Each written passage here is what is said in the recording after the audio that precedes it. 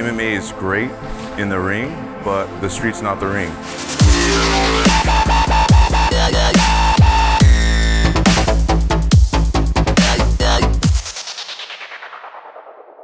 You're gonna have knives pulled on you, you're gonna have guns pulled on you, all sorts of different situations that MMA doesn't cover. Krav Maga was built around that foundation. Coming in, everyone was very friendly. The instructors were great, and everyone training has been very nice, very professional. I mean, I love it because I come in here after a hard day of work, and then first 10-15 minutes, it's almost like a CrossFit meets cardio blast, and just gets the heart pumping, gets the energy going, high intensity.